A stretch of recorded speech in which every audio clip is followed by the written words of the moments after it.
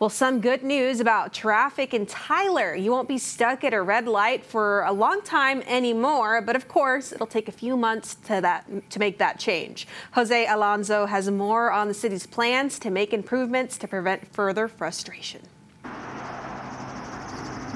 As Tyler continues to grow, many drivers are finding it hard to get around town in a timely manner. Stay off of the streets at between 4 and 5 o'clock in the afternoons.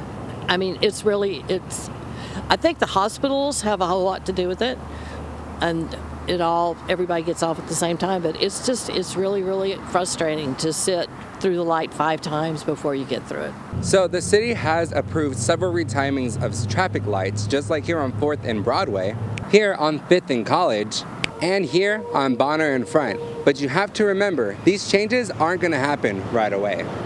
With signal timing, we should be trying to do this every 3 to 5 years is really the goal, and looking at opportunities to reduce delay and improve travel time speeds, and just the coordination between signals, so that the goal is not to stop at every traffic signal, but to get through as many as possible. Traffic engineers want to ensure that school traffic is taken into account when retiming lights around them. The city hopes this will ease some frustrations for Tyler drivers. But the way that the lights have been timed now, there is a 30% reduction in the amount of time that you have to wait, which is huge.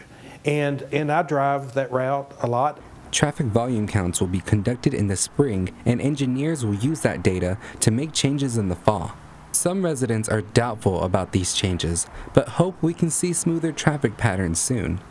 But it's so heavy, I don't know if they can fix it or not. In Tyler, I'm Jose Alonso, CBS 19. Thanks so much, Jose. And of course, we have more details about the city's traffic plans on our website, cbs19.tv. You can also find the full list of intersections it's going to retime on there as well.